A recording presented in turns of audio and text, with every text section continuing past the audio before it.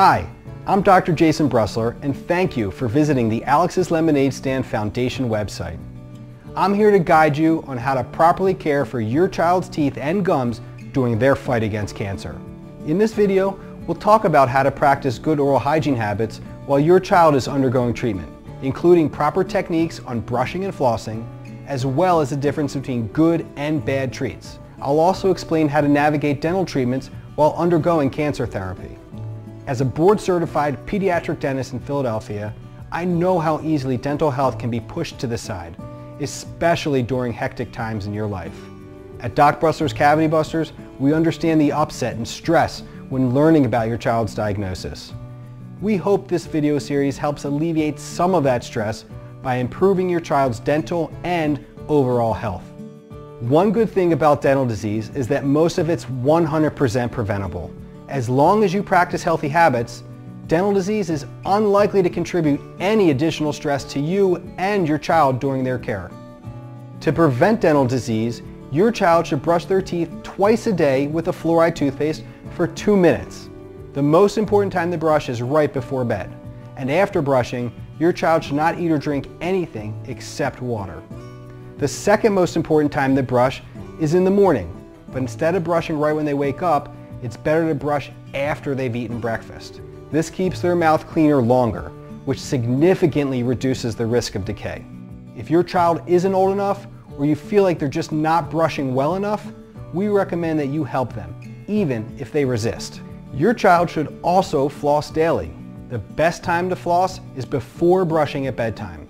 This part can be tricky. Sometimes flossing can be awkward or difficult, so I have a few different products here that might make flossing easier. Now we're going to demonstrate how to floss with the help of my friend Buster here. Flossing is extremely important, but it's also the most overlooked aspect of oral hygiene. Why is it the most overlooked? Usually for 2 reasons. One, most people don't know the proper techniques on how to floss, and 2, when they floss, it's uncomfortable. It's usually uncomfortable because they're not using the proper techniques. So I'll show you now what's the best way to help floss your child's teeth so 1, it's not uncomfortable, and 2, you're not getting your fingers bit. So the first way is to use traditional floss. So traditional floss is just the long string that you pull and wrap around your fingers and go in between each tooth. But you want to make sure that you're using them properly. When you're using traditional floss, the proper technique to use it is you wrap it around your middle finger. Then you wrap it around your other middle finger, and what that does is it frees up both your index fingers and your thumbs to be able to grab the floss. That way you can manipulate it in any direction you want, keeping it taut so that when you go through the contacts, you can do it without any discomfort, and you can move the floss in any direction to make sure any plaque, food, or debris can be easily removed from in between those contacts. So when you go to floss, basically you're going to go in between the contacts, coming at a 45-degree angle, and then pressing towards the back, sliding up and down, and towards the front and sliding up and down. Do that before you take the floss out from in between the teeth. That makes sure that any plaque or debris is no longer in between those surfaces. Because you could brush 100 times a day, but unless you floss, you're only cleaning 2/3 of the tooth surface. So that's why flossing is so important. So traditional floss sometimes is hard to do on children because our adult-sized hands don't necessarily fit in their child-sized mouth, and you don't want to get bit. That's not fun. So they make other products like flossers or floss holders. A lot of these you can find in your local drugstore. Basically, it's a little piece of floss on a little stick. And what you want to do is, when you're flossing, don't come straight down, come at a 45-degree angle and rock it through the contact. Once you're through, push towards the back, slide up and down, pull towards the front, slide up and down, and then rock it back out at a 45-degree angle. That prevents any snapping of the floss, which for kids is the most common reason why they get upset and don't want to continue flossing after that. And make sure you go through every single tooth that's touching so that we know that there's no food, no plaque, no debris in between the teeth. And that, combined with good brushing, makes sure that when we go to bed, our mouth's 100% clean. You might also want to consider a fluoride mouthwash because they reduce the risk of decay. Keep in mind that following your dentist's recommendation is always important, and that your child should do their best to spit out the mouthwash instead of swallowing it. If your child's in pain from treatment, you can ask your dentist to prescribe a pain-relieving mouthwash. Your child's diet is just as important as their oral hygiene habits. Care should be taken to create a nutritional program that limits their risk for dental decay while ensuring they have enough nutrients to keep their energy levels up to continue their fight against cancer in the best way possible. Most of all, it is important to limit sugary snacks and beverages. If given, they should be at mealtime. Frequent snacking or drinking sugary beverages like juice or soda exponentially increases the risk of dental decay. During this difficult time, you might give your child food as a reward for getting through treatments, and that's okay.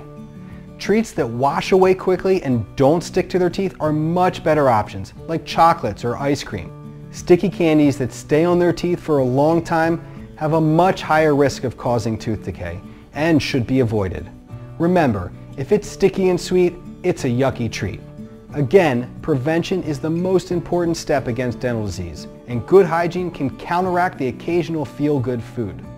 Doing anything you can to make this stage of your child's battle more bearable is always desirable, but if it causes dental decay or gum disease, it will increase their risk for pain and infection. Dental treatment during this stage of chemotherapy can be complicated and will require communication between your oncologist and pediatric dentist. The oral cavity, being highly susceptible to the effects of chemo and radiation, is the most frequently documented source of sepsis in the immunosuppressed patient. Children undergoing various cancer treatments sometimes experience dental pain, sore or bleeding gums, oral ulcers, changes in taste, oral fungal or viral infections, dry mouth, and other symptoms depending on their specific medications or therapies. Your oncologist and dentist will work together to manage any of these issues. Timing of treatment will be one of the more critical components of dental care. Your child may be immunocompromised during treatment. Timing dental treatment when your child's immune system is at its strongest will help prevent infection. Sometimes more definitive treatment options are necessary to reduce the risk of abscess or infection or the random failed filling or crown. And this may include extraction of a tooth that you would normally try to save if your child wasn't immunocompromised. Remember, your pediatric dentist will be an integral part of your child's medical care, and proper communication is extremely important to prevent any unwanted or unforeseen outcomes during treatment.